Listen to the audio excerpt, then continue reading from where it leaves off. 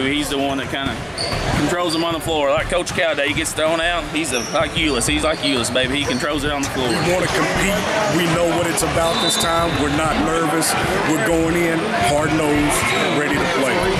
The team, today was a challenging day. The guys stood together, though. They played tough. I grew up watching the Bugs Bunny Roadrunner show, Speedy Gonzalez. That's the only way I can describe it. Really well. We played with a lot of heart, and intensity is what we try to bring. Well, a lot of people may think it's just roll the balls out and get the games going, but there's a lot that goes behind the scenes. Starting as a sixth grader, I was under Michaela's footsteps, and now that I'm a junior, I'm trying to follow in her footsteps and trying to be a leader just like her, trying to lead the team.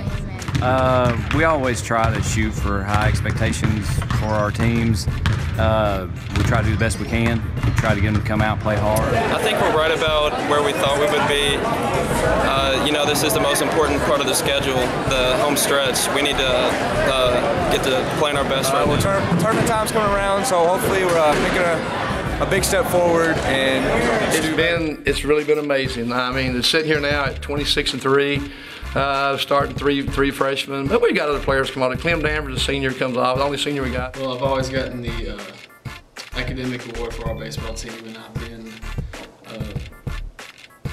I've been all season and all district for the past couple of years now. My baseball team.